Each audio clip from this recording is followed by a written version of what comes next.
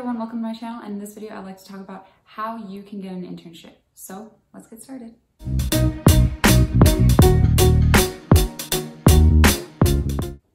Okay, so there have been questions and people wondering like, oh, how did you get this internship? How are you able to do this or do that? So I'd suggest researching what company or what area you would like to work in and work for in the long term, probably 10 plus years or about 10 years.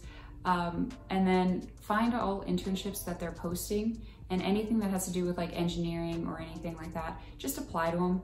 Even if they're like mechanical engineering or electrical engineering and you're a computer engineering student, just do it, because honestly, if this is an internship, so you're there to learn and to basically navigate yourself around the workplace. They're not expecting you to know this material or to have like this exponential amount of knowledge that you can provide to the company. No, that's not it. The goal is for you to learn the material and to learn how everything operates in the corporation or the company that you would be working for.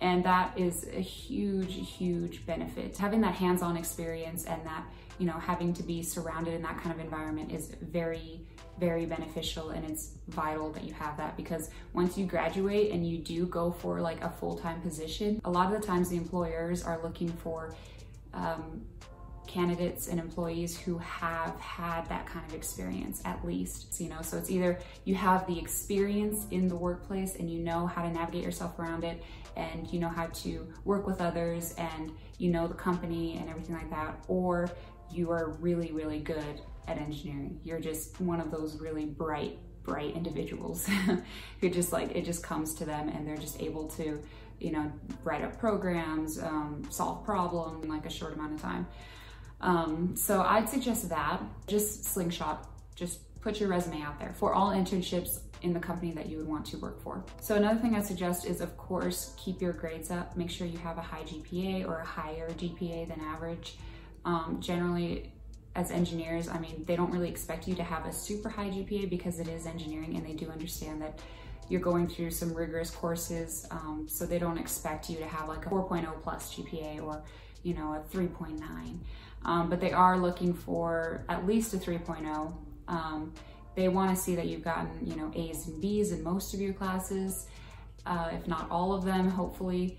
And just making sure that you understand the material, kind of like you know what you have learned and you showed that you're disciplined. Another thing is, I'd like to talk about the resume. Make sure your resume is like clean and short and sweet. Since you are still a college undergraduate student, obviously the companies aren't expecting you to have a lot of work experience. But if you do have any work experience, I'd suggest putting the ones that relate to that internship posting. So if you have anything, any sort of experience in IT, or you've done and taken any jobs in some technical field, then I would list that as a work experience. But if you had only, I guess for me, for example, I had only worked at one other place, and I had put that as my work experience. So that's the other thing. Your resume needs to not only have like things that relate to the internship, but also you want to really emphasize how well you've done in high school, you know, or how well you're doing now in college, like if you're on the dean's list, or if you have it, like I said, a high GPA. And also, I guess the other tools and skills that you've learned in those courses, like you know how to operate Microsoft Excel, Microsoft Word.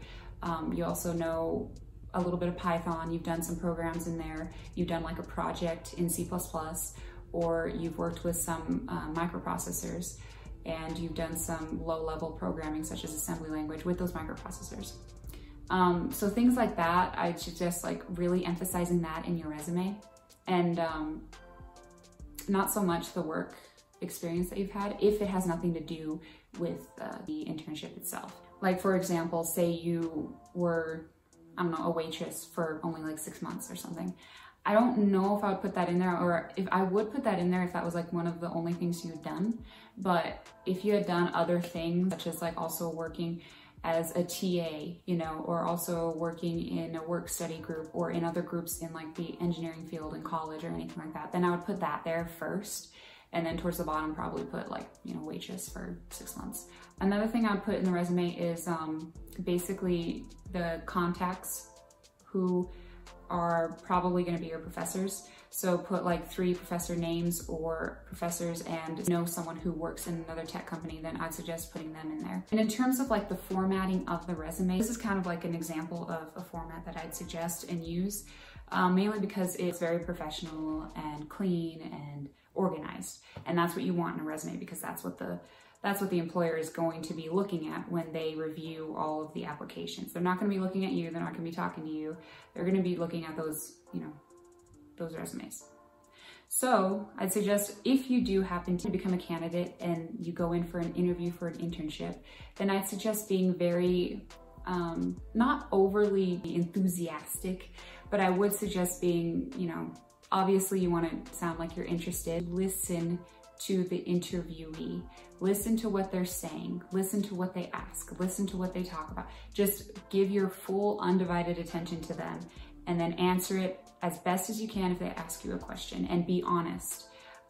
Do not get caught up in thinking about other things, or how you look, or how you feel, or how you're dressed. Like that, I know that can get very consuming and it can consume you, but do not let that distract you, because basically they're going to be the ones that are going to decide whether or not you're going to be getting this internship. Unfortunately, you know, it all depends on the first impression. So of course you want to make a good first impression, and also just be yourself as well. I don't know how you can do that, but for me, myself was just being honest. I was just being as honest as I possibly could.